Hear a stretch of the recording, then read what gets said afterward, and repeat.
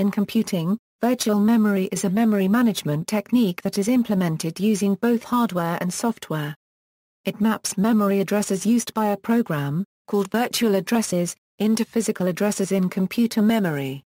Main storage as seen by a process or task appears as a contiguous address space or collection of contiguous segments. The operating system manages virtual address spaces and the assignment of real memory to virtual memory. Address translation hardware in the CPU, often referred to as a memory management unit or MMU, automatically translates virtual addresses to physical addresses. Software within the operating system may extend these capabilities to provide a virtual address space that can exceed the capacity of real memory and thus reference more memory than is physically present in the computer. The primary benefits of virtual memory include freeing applications from having to manage a shared memory space, increased security due to memory isolation, and being able to conceptually use more memory than might be physically available, using the technique of paging. Properties: virtual memory makes application programming easier by hiding fragmentation of physical memory. By delegating to the kernel the burden of managing the memory hierarchy. And, when each process is run in its own dedicated address space, by obviating the need to relocate program code or to access memory with relative addressing. Memory virtualization can be considered a generalization of the concept of virtual memory. Usage: virtual memory is an integral part of a modern computer architecture. Implementations require hardware support, typically in the form of a memory management unit built into the CPU. While not necessary, emulators and virtual machines can employ hardware support to increase performance of their virtual memory implementations.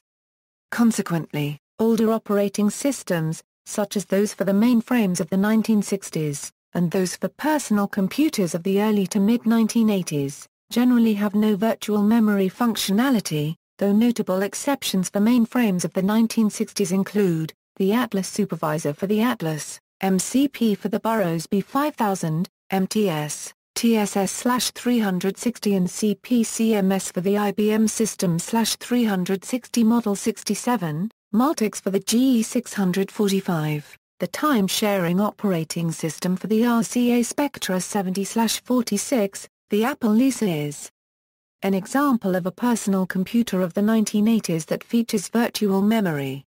Most modern operating systems that support virtual memory also run each process in its own dedicated address space. Each program thus appears to have sole access to the virtual memory. However, some older operating systems and even modern ones are single address space operating systems that run all processes in a single address space composed of virtualized memory. Embedded systems and other special-purpose computer systems that require very fast and/or very consistent response times may opt not to use virtual memory due to decreased determinism. Virtual memory systems trigger unpredictable traps that may produce unwanted jitter during I/O operations. This is because embedded hardware costs are often kept low by implementing all such operations with software rather than with dedicated hardware.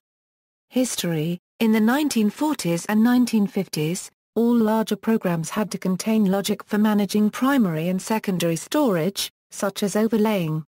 Virtual memory was therefore introduced not only to extend primary memory, but to make such an extension as easy as possible for programmers to use.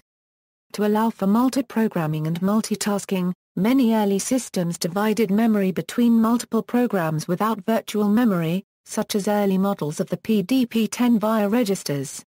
The concept of virtual memory was first developed by German physicist Fritz Rudolf Gar NTSCH at the Technische Universität Universität Berlin in 1956 in his doctoral thesis, Logical Design of a Digital Computer with Multiple Asynchronous Rotating Drums and Automatic High-Speed Memory Operation. It described a machine with 6 100-word blocks of primary core memory and an address space of 1,100-word blocks, with hardware automatically moving blocks between primary memory and secondary drum memory. Paging was first implemented at the University of Manchester as a way to extend the Atlas computer's working memory by combining its 16,000 words of primary core memory with an additional 96,000 words of secondary drum memory. The first atlas was commissioned in 1962, but working prototypes of paging had been developed by 1959. In 1961, the Burroughs Corporation independently released the first commercial computer with virtual memory, the B5000, with segmentation rather than paging. Before virtual memory could be implemented in mainstream operating systems, many problems had to be addressed. Dynamic address translation required expensive and difficult-to-build specialized hardware. Initial implementations slowed down access to memory slightly. There were worries that new system-wide algorithms utilizing secondary storage would be less effective than previously used application-specific algorithms.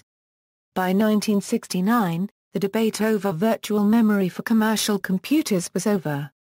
An IBM research team led by David Sayre showed that their virtual memory overlay system consistently worked better than the best manually controlled systems. The first minicomputer to introduce virtual memory was the Norwegian NORD-1. During the 1970s, other minicomputers implemented virtual memory, notably VAX models running VMS. Virtual memory was introduced to the x86 architecture with the protected mode of the Intel 80286 processor, but its segment swapping technique scaled poorly to larger segment sizes. The Intel 80386 introduced paging support underneath the existing segmentation layer, enabling the page fault exception to chain with other exceptions without double fault. However, loading segment descriptors was an expensive operation, causing operating system designers to rely strictly on paging rather than a combination of paging and segmentation. Paged virtual memory. Nearly all implementations of virtual memory divide a virtual address space into pages, blocks of contiguous virtual memory addresses. Pages are usually at least 4 kilobytes in size. Systems with large virtual address ranges or amounts of real memory generally use larger page sizes. Page tables. Page tables are used to translate the virtual addresses seen by the application into physical addresses used by the hardware to process instructions. Such hardware that handles this specific translation is often known as the memory management unit. Each entry in the page table holds a flag indicating whether the corresponding page is in real memory or not. If it is in real memory, the page table entry will contain the real memory address at which the page is stored. When a reference is made to a page by the hardware, if the page table entry for the page indicates that it is not currently in real memory, the hardware raises a page fault exception, invoking the paging supervisor component of the operating system.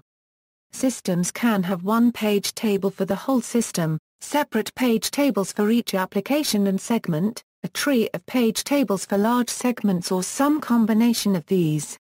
If there is only one page table, different applications running at the same time use different parts of a single range of virtual addresses. If there are multiple page or segment tables, there are multiple virtual address spaces and concurrent applications with separate page tables redirect to different real addresses. Paging Supervisor. This part of the operating system creates and manages page tables. If the hardware raises a page fault exception, the Paging Supervisor accesses secondary storage, returns the page that is the virtual address that resulted in the page fault, updates the page tables to reflect the physical location of the virtual address and tells the translation mechanism to restart the request. When all physical memory is already in use, the paging supervisor must free a page in primary storage to hold the swapped-in page. The supervisor uses one of a variety of page replacement algorithms such as least recently used to determine which page to free. Pin pages. Operating systems have memory areas that are pinned. Other terms used are locked, fixed, or wired pages. For example, interrupt mechanisms rely on an array of pointers to their handlers, such as I/O completion and page fault. If the pages containing these pointers or the code that they invoke were pageable, interrupt handling would become far more complex and time-consuming, particularly in the case of page fault interruptions. Hence, some part of the page table structures is not pageable. Some pages may be pinned for short periods of time, others may be pinned for long periods of time, and still others may need to be permanently pinned. For example, The paging supervisor code and drivers for secondary storage devices on which pages reside must be permanently pinned, as otherwise paging wouldn't even work because the necessary code wouldn't be available. Timing-dependent components may be pinned to avoid variable paging delays. Data buffers that are accessed directly by peripheral devices that use direct memory access or I/O channels must reside in pinned pages while the I/O operation is in progress because such devices and the buses to which they are attached expect to find data buffers located at physical memory addresses. Regardless of whether the bus has a memory management unit for I/O, transfers cannot be stopped if a page fault occurs and then restarted when the page fault has been processed. In IBM's operating systems for System/370 and successor systems, the term is fixed, and such pages may be long-term fixed, or may be short-term fixed, or may be unfixed. System control structures are often long-term fixed whereas I/O buffers are usually short-term fixed. Indeed, the OS has a special facility for fast fixing these short-term fixed data buffers. Additionally, the OS has yet another facility for converting an application from being unfixed to being unswappable for an indefinite period, possibly for days, months or even years. However, this facility implicitly requires that the application first be swapped out, possibly from preferred memory, or a mixture of preferred and non-preferred memory, and second be swapped into preferred memory where it resides for the duration, however long that might be. This utilizes a supervisor call instruction, sys-event transwap, and is usually invoked by the application itself, or by the application's name being registered in a special table, the Program Properties table. Multics use the term wired. OpenVMS and Windows refer to pages temporarily made non-pageable as locked, and simply non-pageable for those that are never pageable. Virtual real operation. In OSVS1 and similar OSes, some parts of systems memory are managed in virtual real mode, called V=R. In this mode every virtual address corresponds to the same real address. This mode is used for interrupt mechanisms, for the paging supervisor and page tables in older systems, and for application programs using non-standard I/O management. For example, IBM ZOS has three modes. Thrashing, when paging and page stealing are used, a problem called thrashing can occur, in which the computer spends an unsuitably large amount of time transferring pages to and from a backing store, hence slowing down useful work. The phenomena is associated with the concept of a working set, which is the minimum set of pages that should be in memory in order for useful progress to be made in a task. Thrashing occurs when there is insufficient memory available to store the working sets of all active programs. Adding real memory is the simplest response, but improving application design, scheduling, and memory usage can help.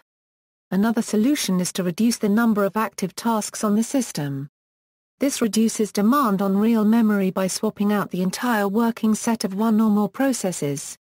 Segmented virtual memory. Some systems, such as the Burroughs B5500, use segmentation instead of paging, dividing virtual address spaces into variable length segments. A virtual address here consists of a segment number and an offset within the segment. The Intel 80286 supports a similar segmentation scheme as an option, but it is rarely used. Segmentation and paging can be used together by dividing each segment into pages. Systems with this memory structure, such as Multics and IBM System/38, are usually paging predominant, segmentation providing memory protection. In the Intel 80386 and later IA32 processors, the segments reside in a 32-bit linear, paged address space. Segments can be moved in and out of that space. Pages that can page in and out of main memory, providing two levels of virtual memory.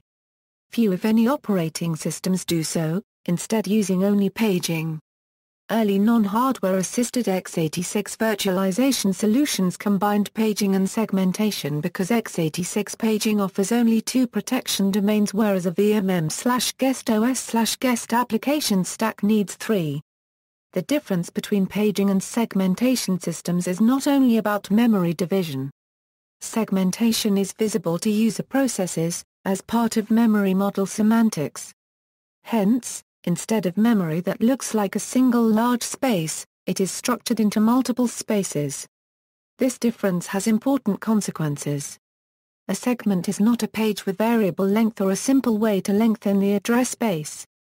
Segmentation that can provide a single-level memory model in which there is no differentiation between process memory and file system consists of only a list of segments mapped into the process's potential address space. This is not the same as the mechanisms provided by calls such as map and Win32's map view of file, because interfile pointers do not work when mapping files into semi-arbitrary places. In Multics, a file is mapped into a segment in the address space, so files are always mapped at a segment boundary. A file's linkage section can contain pointers for which an attempt to load the pointer into a register or make an indirect reference through it causes a trap. The unresolved pointer contains an indication of the name of the segment to which the pointer refers and an offset within the segment. The handler for the trap maps the segment into the address space, puts the segment number into the pointer, changes the tag field in the pointer so that it no longer causes a trap, and returns to the code where the trap occurred, re-executing the instruction that caused the trap. This eliminates the need for a linker completely and works when different processes map the same file into different places in their private address spaces. See also, computer memory, memory address, address space, virtual address space. CPU design, page table, paging, working set, memory management unit, cache algorithms, page replacement algorithm. Segmentation, system/38. Memory management, memory allocation, protected mode, an x86 mode that allows for virtual memory. CUDA pinned memory, further reading, Hennessy, John L. and Patterson, David A. Computer Architecture, A Quantitative Approach, Notes. References. This article is based on material taken from the free online Dictionary of Computing prior to November 1, 2008 and incorporated under the relicensing terms of the GFDL, version 1.3 or later. External links, Operating Systems, 3 Easy Pieces, by Remzi H. Arpesi-Dusso and Andrea C. Arpesi-Dusso. Arpesi-Dusso Books, 2014. Relevant chapters, Address Spaces, Address Translation, Segmentation, Introduction to Paging, TLB's Advanced Page Table Swapping, Mechanisms Swapping, Policies, Time-Sharing Supervisor Programs by Michael T. Alexander in Advanced Topics in Systems Programming, University of Michigan Engineering Summer Conference 1970, compares the scheduling and resource allocation approaches, including virtual memory and paging, used in full mainframe operating systems, CP67, TSS/360, MTS, and Multics. Linuxum, Linux Memory Management. Birth of Linux Kernel, Mailing List Discussion. The Virtual Memory Manager in Windows NT, Randy Kath, Microsoft Developer Network Technology Group, December 12, 1992 at the Wayback Machine.